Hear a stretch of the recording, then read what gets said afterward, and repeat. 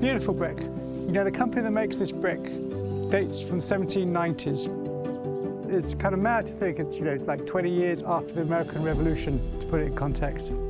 It's shaped by water, made of clay, fired, and you get this amazing colour variation.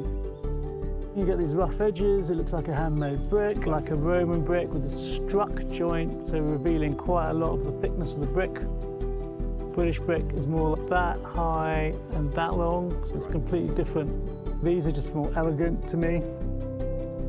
I think it's a beautiful surface to make a building out of.